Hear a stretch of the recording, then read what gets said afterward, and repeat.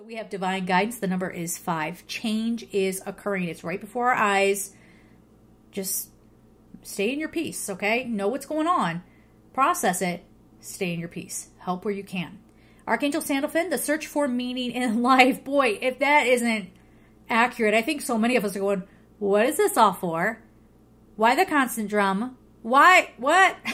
What happened to us just loving each other and being at peace with the beauty around us? What happened? Consider an alternative approach. Surround yourself with wise teachers or friends. That alternative approach is breaking free of what we've been told matters. Breaking away from, okay, if I don't have the fanciest home or the fanciest car, as long as I'm happy and I know how to stop and appreciate the beautiful things in my life, that's the sweet spot. That's where I want to land. I don't want to sacrifice, the love of people or the love of my children or being so busy to maintain a certain lifestyle. It's getting right with what really matters.